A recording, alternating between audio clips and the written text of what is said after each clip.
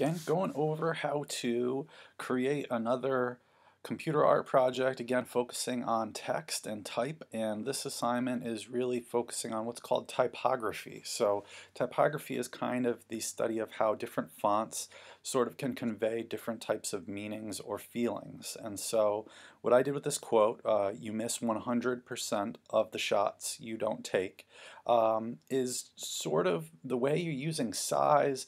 I wanted the U's to be bold, bigger, the 100, to maybe be like kind of diagonal, like you might see an emoji kind of thing. Something like of the, like a conjunction, could be really small and kind of minute.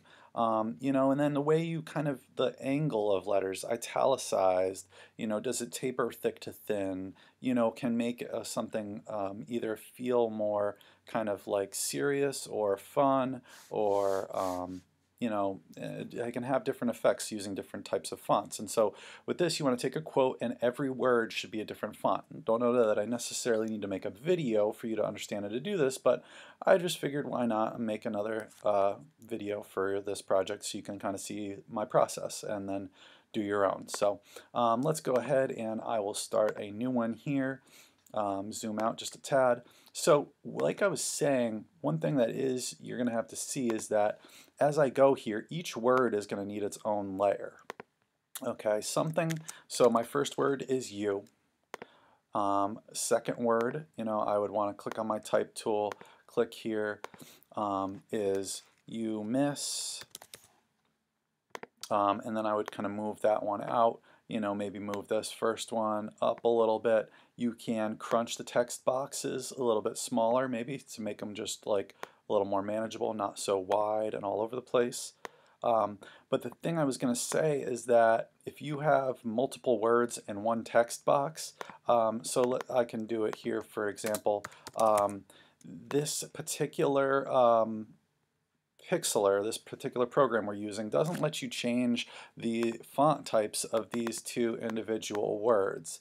If I highlight this one and then go to change the font, you'll notice it did both of them. So it just changes the font for the whole text box. And so that's why I decided this was a good thing to do, that I should go through and make a video so that you guys can kind of see and get to know those couple little things. So you miss, again, go back to my type tool, click again, add another type layer, 100%.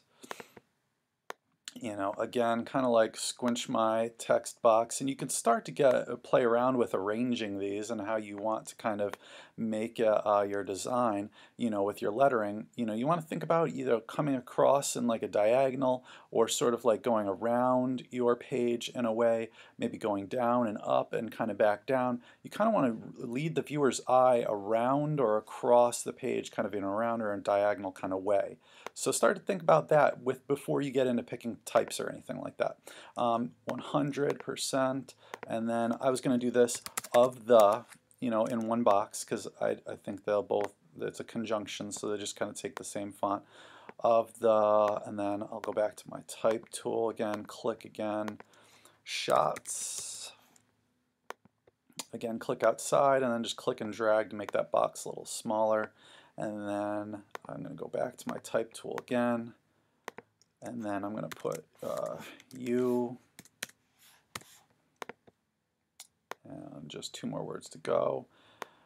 You is there, and then, oops, I just need to click here. Don't, and then one more. Do also make sure that you give credit to the author, whoever the author of your quote is. Don't take, and then period. And then actually I do want a quotation mark there, and I'll go back and put it before my first word, you don't take. And then, so double clicking, and then quotation mark. So you miss 100% of the shots you don't take. So this is kind of like I'm getting a new order kind of going with these in the way they're going. Last box I will need is the author box, and so I'm going to put a dash and then Wayne Gretzky. Yeah, there we go. Pretty sure I spelled it right. I guess I could look back at my other project to check. Gretzky.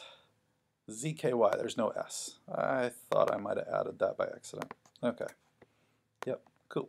So this is looking good. I might just again make this text box a little bit smaller so that it's not crazy bumping in all my other stuff.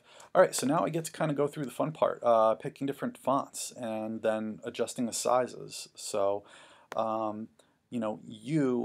is kind of like the first word. It's like you. So I kind of want it to be like a big, bold type of font for that type of word.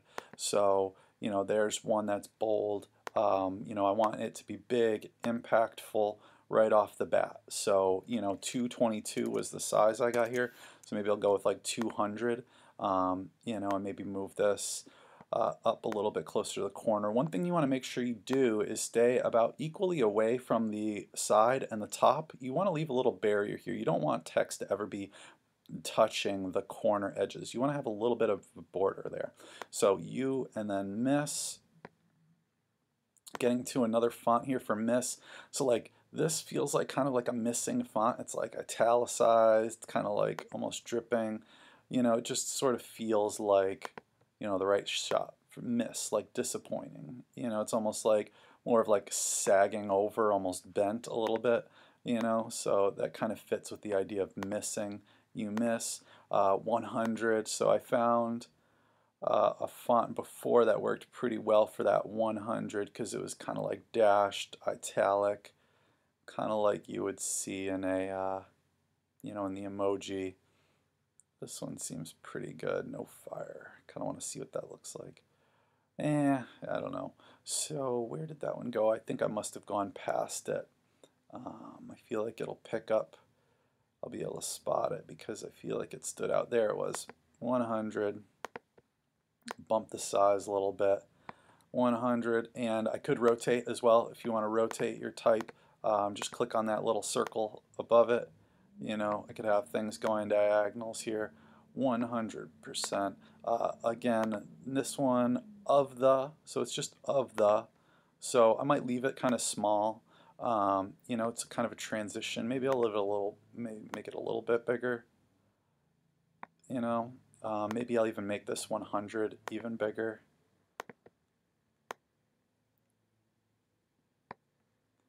And maybe move it up just a little bit. It's tough to move. There we go. And then next for shots. So again, you probably might get the idea of where this is going, as of right now, and could probably jump in and create your own. The only other thing I'm going to end up getting into is the background a little bit. So I was going to do a layer of a gradient over an image. And so again here, so with this, if your text ends up bigger than the text box, you can't expand the text box to make it show all your text.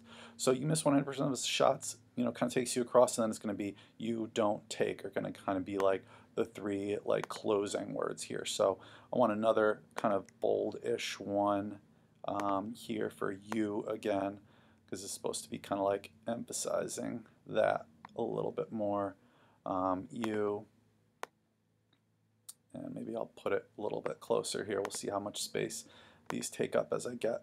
So don't, again, don't, I want to be emphasized a little bit, kind of handwritten. I kind of like that.